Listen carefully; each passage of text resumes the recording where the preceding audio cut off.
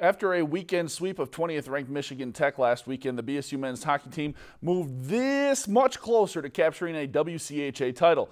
The Beavers now sit 10 points ahead of the Huskies with only 4 games to go in the regular season. And BSU can claim their first WCHA regular season title and a McNaughton Cup with 1 victory against Alabama Huntsville this weekend. We're definitely feeling good about ourselves after last weekend, but I don't think we don't want to take Huntsville lightly. We want to win both games this weekend, and that's what we're focusing on. We know we need 1 win to get the McNaughton Cup, but we're definitely going in there hoping for a sweep and worrying about Friday night and then taking care of Saturday. They skate extremely well. They've got an experienced team right now. They got an experienced D-core.